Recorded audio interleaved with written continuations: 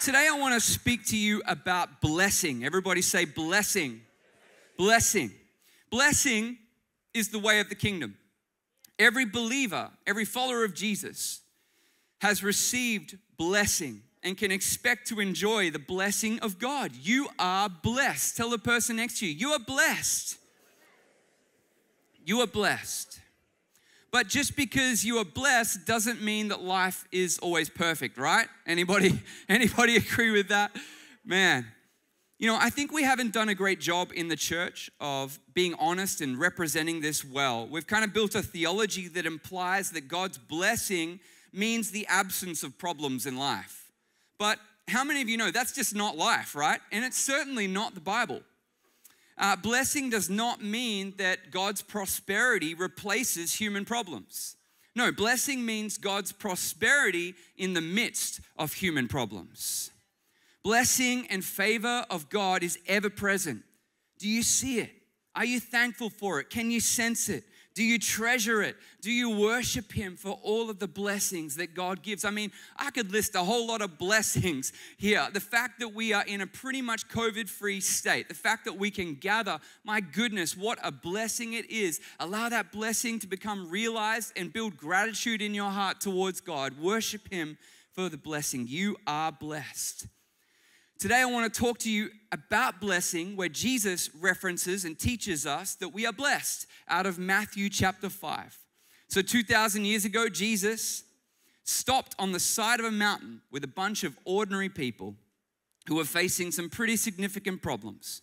He sat down, he opened his heart, and he began to teach them what God would want for their life. I'm going to do that this morning. Just take a break. Have a Kit Kat. Matthew 5, verse 1. Now when Jesus saw the crowds, he went up on a mountainside and sat down. The disciples came to him and he began to teach them. He said, "Blessed are the poor in spirit, for theirs is the kingdom of heaven. Blessed are those who mourn, for they will be comforted. Blessed are the meek, for they will inherit the earth.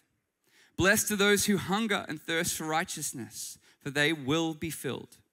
Blessed are the merciful, for they will be shown mercy. Blessed are the pure in heart, for they will see God. Blessed are the peacemakers, for they will be called the children of God.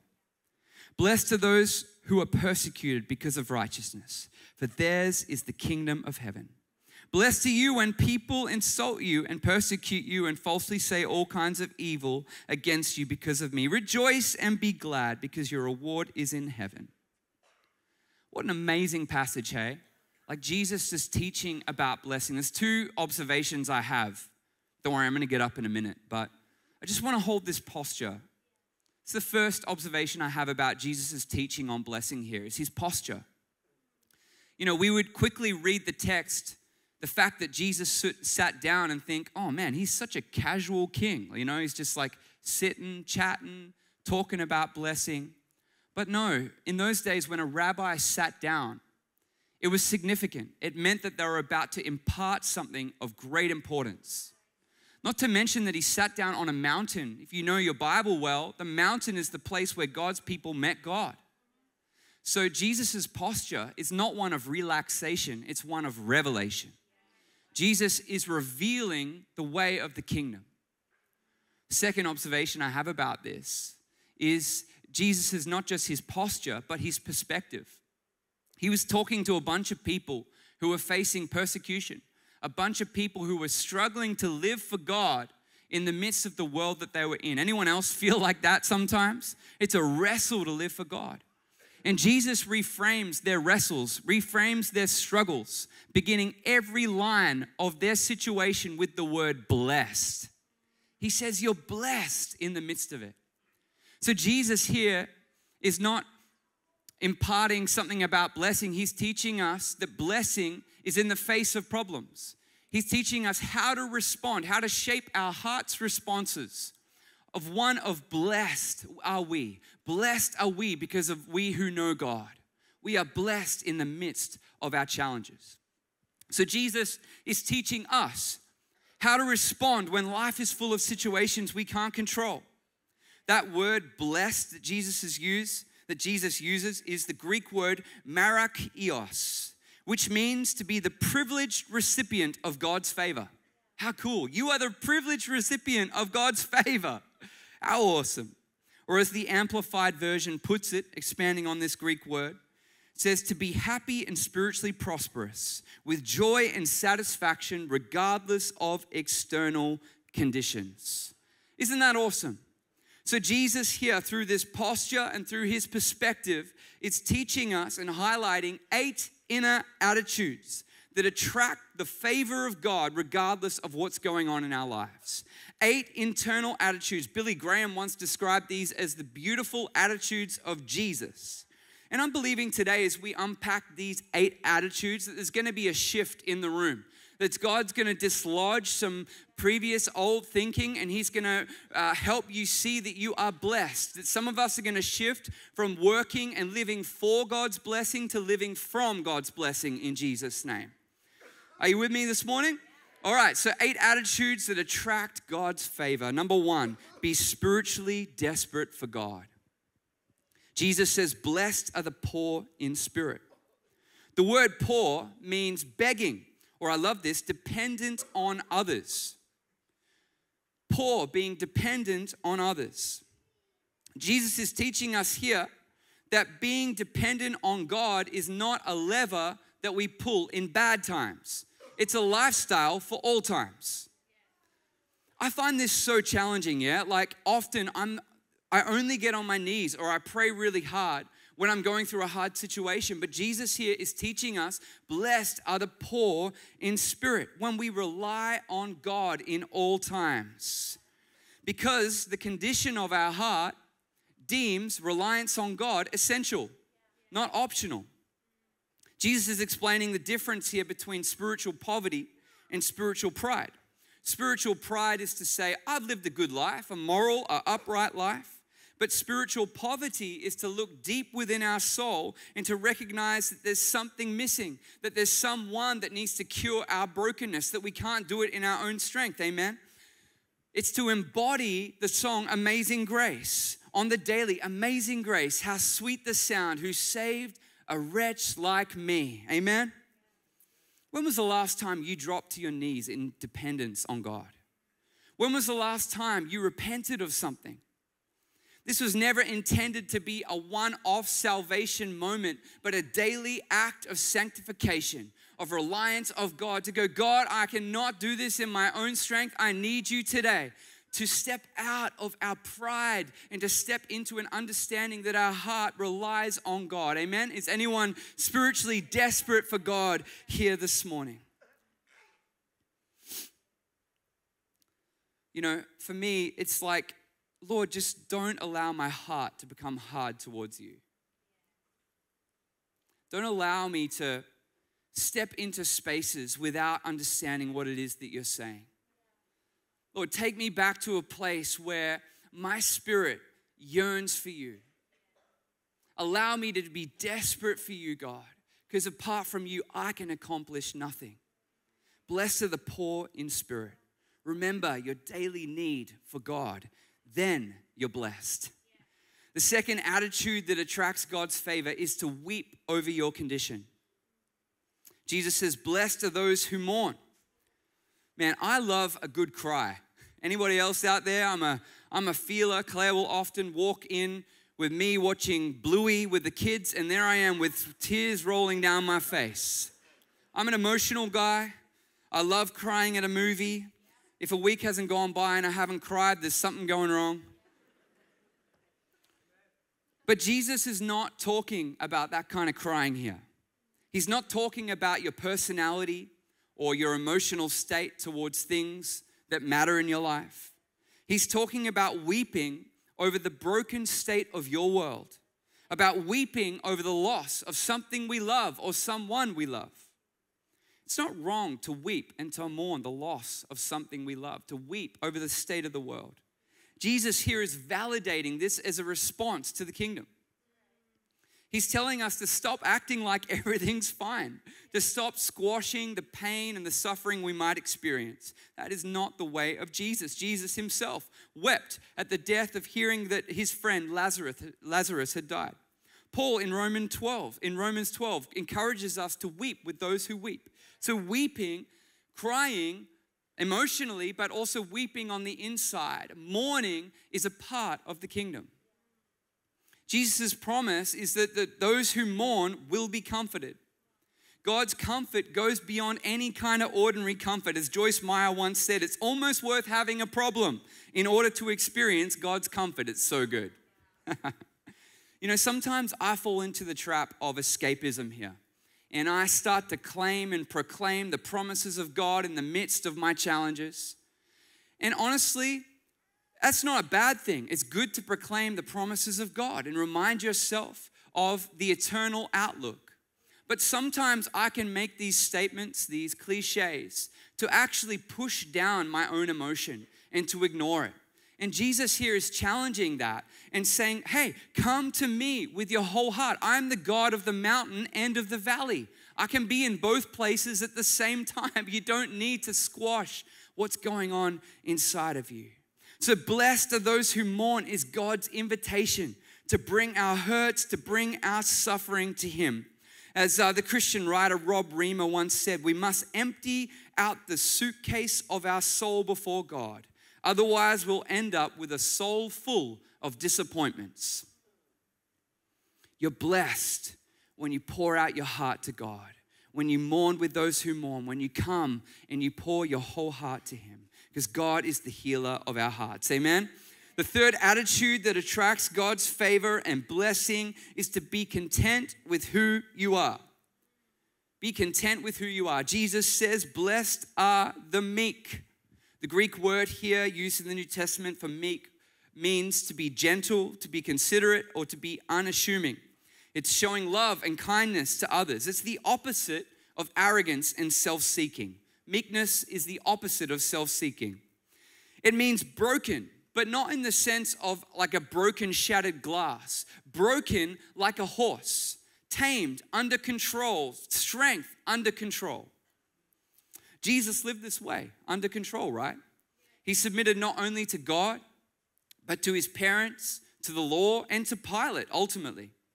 This concept is completely countercultural in the Jewish period. I mean, they just did not want to submit to the Romans. And I think it's just as much countercultural now, right? Like, we don't want to submit to anyone's authority. This challenge within our heart runs all the way through humanity. We resist the idea of being under the control of others, particularly those in leadership. We want to live with an each to their own paradigm. We want freedom. We want freedom. But that's just another way to say I don't want any accountability. I don't want to be under someone's leadership or under someone's authority, but that's not the way of Jesus. He calls us to great surrender, which brings strength and divine supply. Listen to this from A.W. Tozer. The meek man is not a human mouse afflicted with a sense of his own inferiority. Rather, he may be in his moral life as bold as a lion and strong as Samson, but he has stopped being fooled about himself.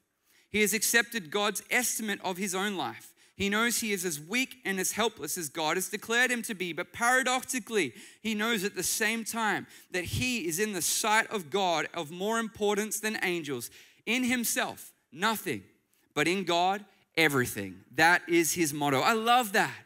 Great surrender, understanding who we are in God's kingdom brings strength and supply. In myself, nothing, but in God, everything. Can I hear an amen this morning? You're content you're blessed when you're content with who you are, no more, no less, as it puts in the message. The fourth attitude to bring God's favor and blessing for your life is to be hungry for God. To be hungry for God. Jesus says, blessed are those who hunger and thirst for righteousness. You know, the kind of thirst that Jesus is talking about here is not the hunger that comes from missing a meal or the thirst that comes from a day of manual labor. No, it's the kind of thirst and hunger where everything in your life fades away and all you can think about is a drink or something to eat. It's when you're so desperate that you can't think of anything else. You know, this imagery of hunger and thirst is reflected in the passage where Jesus encounters the woman at the well, the Samaritan woman in John 4, where she thirsts for water. But Jesus says, hey, I know you're thirsty for water, but there's something else you're thirsty for. And I want to give you water that will never run dry, a water that satisfies to the deepest part of your soul. It says in John 4, then it becomes a fresh, bubbling spring within you, giving you eternal life. What is it that you thirst for? What are you thirsty for? You know, Jesus here is asking us, what do you thirst for? It's a call to prioritize our relationship with Jesus as number one in our life. Pursuing anything else or something else for its own sake ultimately leaves you empty. But the blessing of a hunger for God and His righteousness will leave you feeling filled. We receive water that never runs dry when we hunger and thirst for God. I believe that God is calling the church across Australia to a deeper hunger for Him. Gone are the days of hypocrisy, says the Lord. If you love me, seek me. It's not your programs, it's not your ministry paradigms that will bring growth of new people into the house. It's your purity of heart and it's your personal devotion to me. Come on, that is the word I believe God is saying to the church across Australia. Come on, you need to seek me, you need a hunger for me. Your purity of heart and your personal devotion for me will lead to your wildest dreams here in this nation. When was the last time you spent time with God and not in church? When was the last time you worshiped in the middle of the night till the wee hours of the morning until your voice broke and you couldn't sing any longer? When was the last time you prayed for that friend to come to know Jesus and prayed without ceasing, never stopping? When was the last time you sat in the Word of God and feasted, as the Bible says, on the Word? You're blessed when you're hungry for the things of God. Fifth attitude that attracts God's blessing and favor is to receive forgiveness and to be merciful. Jesus says, blessed are the merciful, for they will be shown mercy. This is a call from Jesus that we should not give people what they deserve, but give them what they don't deserve. Think about that for a minute.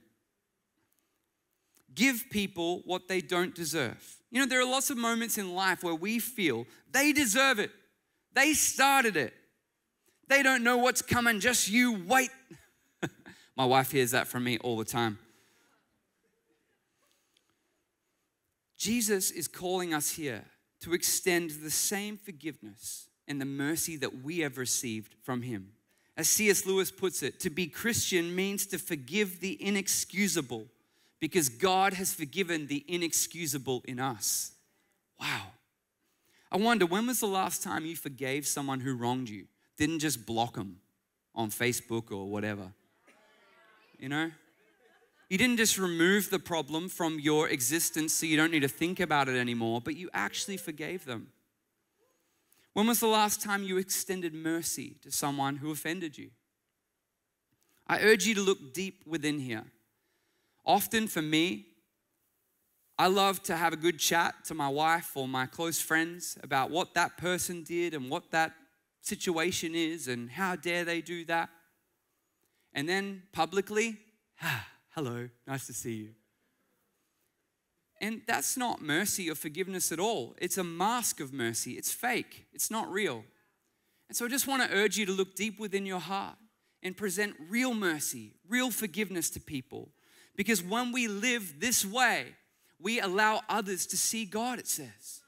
Others see God when we extend forgiveness and give mercy. Listen, there's no room for duplicity, for double-mindedness in being a minister of mercy on the world.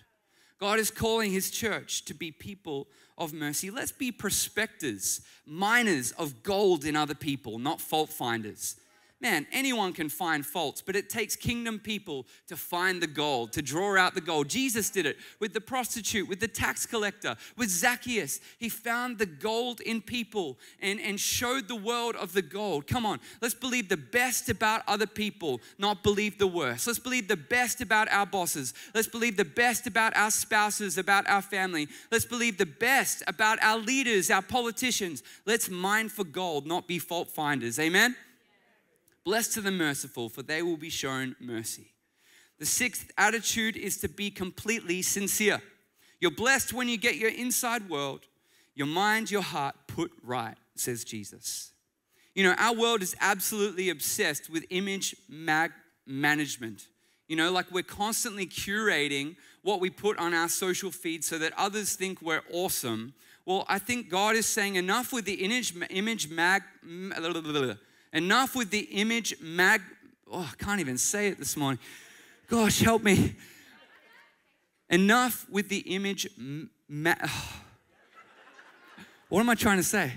Enough with the management. I've called you to integrity. Thank you. Whew, we got it.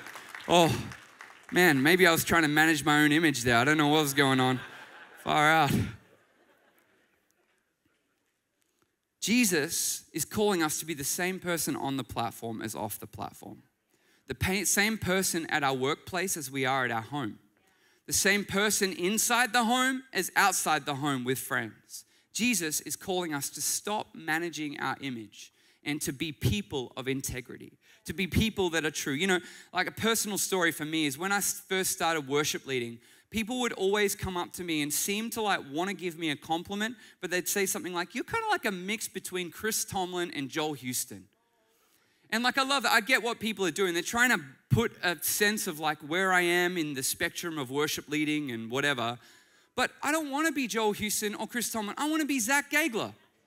I don't want to be someone else. And you know, some of us are constantly just living to the fear of other people, that we are constantly managing our own self-image. And I tell you what that is just fear. It's fear of man, not fear of God. Come on, start to be who God designed you to be. There's nothing I hate more. God has given you your own unique thumbprint. So why do we think that we need to be like this person or like that person? Come on, if God's called you to paint the color blue on the canvas of life, stop trying to paint yellow. Be you, be who God's called you to be. You're blessed when you get your inside world, your mind and your heart put right, when it's the same on the inside as the outside. What a profound thought. That blessed are the pure in heart, says Jesus. You know, Jesus, I reckon, just wants to set us free of insecurity, of fear, of shame, of guilt, and allow us to be who we truly are before God and before others. The seventh attitude is strive to bring peace. Jesus says, blessed are the peacemakers. Nelson Mandela said, listen to this, it's so good. It takes a long time to make peace and a short time to make tension. Many, many people make tension, but few make peace. Wherever you find tension, you must make peace. I love that Jesus calls us peacemakers, not peacekeepers. I wonder if you ever thought about that. Jesus calls us peacemakers. We are called to create peace. A peacekeeper comes in and just seeks to hear everyone and resolve the tensions, but Jesus here is calling us peacemakers. It's who we are. We're called to bring peace into the room. Now, to make peace often will require a level of reconciliation with people, like we were talking about before, extending forgiveness, extending mercy. Often that requires a reconciliation in conflict. And Jesus has a lot to say about that in Matthew 18. And you can go and read that a little bit later. But one principle from that passage is don't talk to somebody about the conflict you have with someone. Go and talk to that someone before you talk to somebody. Go first to the person and deal with the offense. Go and talk about the conflict. Listen, it's really hard to be a peacemaker when that anger and that hurt and that offense is going to bleed on other people that didn't cut you. Come on, we can't be peacemakers if we're going to vomit on people who never made us sick. You got to deal with the offense inside your own heart. And maybe right now the Holy Spirit is challenging you that you need to deal with something inside of your heart. Maybe there's some offense, what that person said or what that person did. Come on, it's time to get that right so you can step into the ministry to be a peacemaker in the world. Jesus says in the message, you're blessed when you can show people how to cooperate instead of compete and fight. Paul tells us in Colossians that Jesus came to make peace for us on the cross and that Jesus calls us to the same ministry in the world. So we are peacemakers, not peacekeepers. I wonder, what kind of vibe and atmosphere do you bring when you walk into the room? Do you bring anxiety and chaos and unsettledness, or do you bring calm and peace and joy and love? This is what God has called us to be, to bring peace into the room, to be a person of peace. Jesus says, blessed are the peacemakers, for they will be called children of God. In other words, peace is what we do, peace is who we are, not what we do. The eighth and final attitude I want to share with you that attracts God's favor and blessing is to expect nothing in return and to not be surprised by criticism. Jesus says, blessed are those who are persecuted because of righteousness. You know, righteousness, right standing with God, right living with God, sums up all of the previous 7 Beatitudes. We might think that pursuing righteousness in God's eyes would equal peak popularity. Like we're going to be people of fame and fortune. But often this is not true. I mean, look at Jesus. It resulted in him in being crucified. If you want to know God's purpose for your life, and you want to follow God's purpose for your life, to live these 8 beautiful attitudes of Jesus, you're going to have to be prepared to accept criticism along the way. You're going to have to be prepared that in this world you will have trouble, says Jesus. Not might, not maybe, not could. You will have trouble. But take heart, says Jesus, I have overcome the world. So when we live out these attitudes, yes, it attracts criticism, but Jesus always promises to be with his criticized, persecuted church. He promises to be with them always. And so you can take heart and take comfort that as we live this way, as we bring God's blessing into our lives by living the way that he's called us to, that he is always with us regardless of what others say. Blessed, for theirs is the kingdom of heaven, he says. So Jesus told this group of ordinary people on the mountainside that day that if they lived this way, they would change their inner world and they would transform the world around them. And the same call is to us today. You're blessed when you're desperate for God, when you weep over your condition, when you're content with who you are, when you hunger for God, when you receive forgiveness and give mercy. When you're completely sincere, when you're a peacemaker, you're blessed when you pursue righteousness in the face of criticism. Want to live a blessed life? Well, let's embody these attitudes, and trust me, you will experience beauty in the midst of ashes. You'll find joy in the midst of mourning, and you'll know grace and peace and strength of God always because you are blessed. Can you say amen? Amen. Let me pray for you this morning. Father, just thank you that we are blessed. Help us to live this out. Help us to apply these things to our lives. Right now, I pray for anyone who's harboring, an offense or a hurt. Lord, I just pray for forgiveness and mercy to flow like the water out of a waterfall. Father, I pray that it would flow freely in the name of Jesus. Father, help us to live this way. Help us to live blessed. Help us to embody these attitudes in Jesus' mighty name. Amen. Amen. Well, like Claire and Hugo said earlier, I want to invite Tanya to the stage because when I was reading this passage, how many of you know it's much easier to talk about things of God than to apply it, right? Like that's where the rubber meets the road. And as I was reading the Beatitudes, I just couldn't get Tanya off my mind. I mean, what a year she's had. Like it didn't work out the way that I think she would have thought. And so I just wanted to have a chat with Tanya about that and about what it means to live a blessed life in the midst of suffering. So Tanya, what a year you've had. Wow. I don't even know how to fill that space in. It has been an absolutely massive, massive year. Yeah. So we were talking about, the Beatitudes and living a blessed life. But for you, how do you make sense of all of the challenges and I guess the suffering you've been through this year? How do you make sense of blessing in the midst of that suffering for your own life with everything that's happened for you and Neil and for you here at the church? Yeah.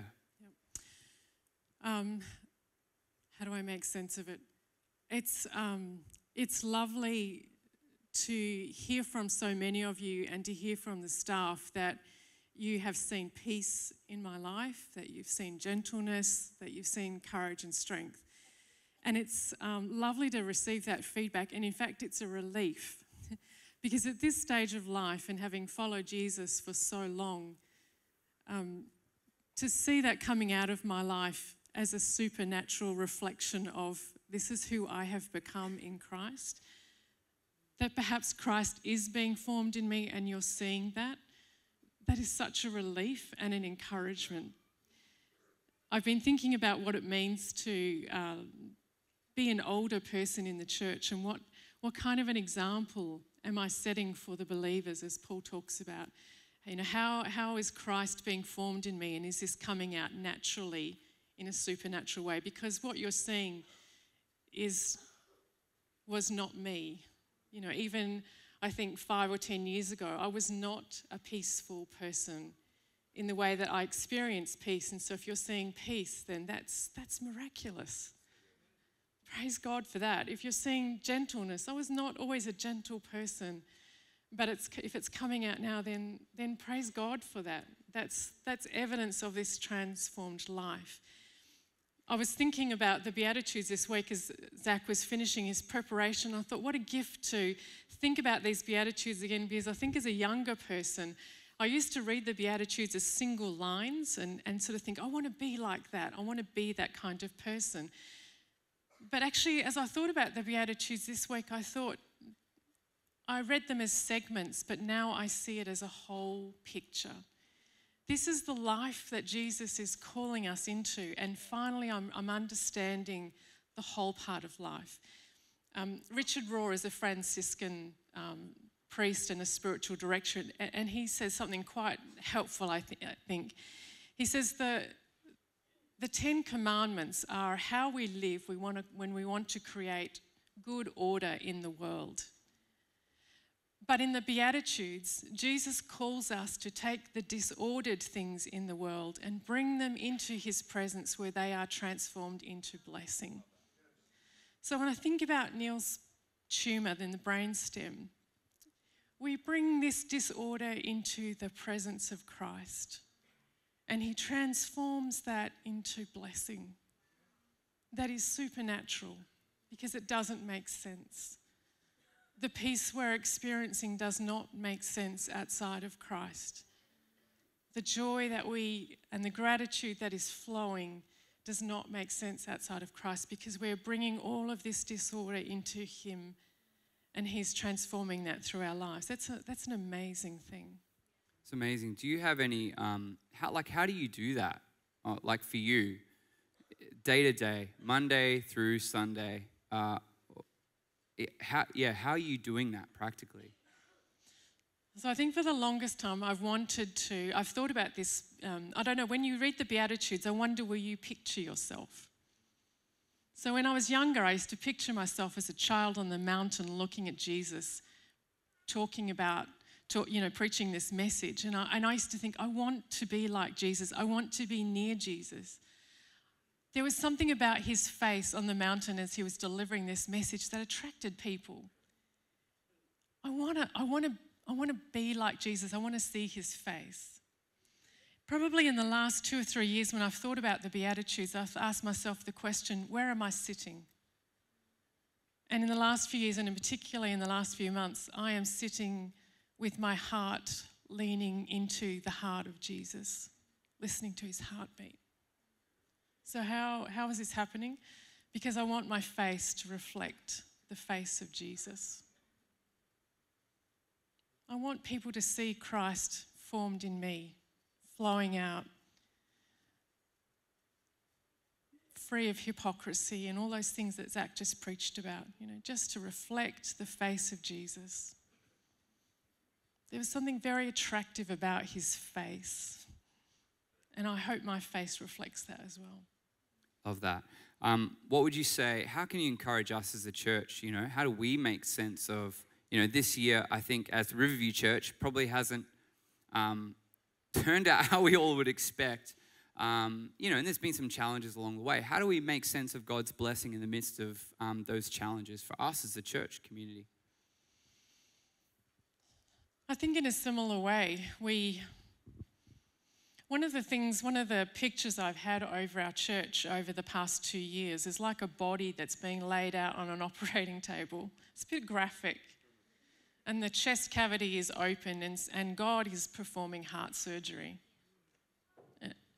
And I think that's an invitation for Riverview. I actually think, as Zach has said this morning, I think it's an invitation for the Australian church. God is doing heart surgery on us. And it's hard sometimes, and it is painful. And there are times where we want to close it up and just let's get on with something else now because we've had enough. And I don't think God is yet finished with this opportunity that he's offering us to do heart surgery. And it's on all of us as his followers to submit to his loving, gentle, wonderful, transforming work. Because to resist this work of God is to choose to live kind of fractured, I think. But to submit to the loving hand of God is to become a whole person. That's the picture of the blessed life. We become a whole people. Whole, healthy people make a whole, healthy church to express the whole, healthy gospel. And I think that, so we can, God disciplines those he loves. So we can resist the loving work of God, or we can go, wow, that God would love me so much that he would be at work transforming us to this extent. That's an absolute privilege, don't you think? I think it's an absolute privilege. And that's what gives me great hope for our church, because I think God has put us through this heart surgery. And as we all respond, so his gospel will be more perfectly declared through us as Riverview Church. And that's a wonderful thing. And that's a wonderful thing to celebrate as we see this happening in each other. Because I'm seeing it through the life of all of you in our church. These are our stories of God transforming us to show us what it means to be the blessed people in the way that we live. Amen. Well, would you pray for us this morning, Tanya? I will. Well, I'd love you to stand with me because I have a 2-lined prayer for you. It's just 2 very simple lines, and then the team are going to lead us in a song of praise as we go out today. And I'd like you to close your eyes and imagine that you are sitting on that mountain as Jesus is bringing this message of the Beatitudes, the blessed life. And as you look into the face of Jesus, here is my prayer for you, a prayer of blessing. And you may like to put your hand out to receive a blessing. May you recognize yourself in the face of Jesus. May you recognize your true self in the face of Jesus. And may Jesus be recognized through you as you face the world. Let me say that blessing again. May you recognize your true self in the face of Jesus. And may Jesus be recognized through you as you face the world. Amen.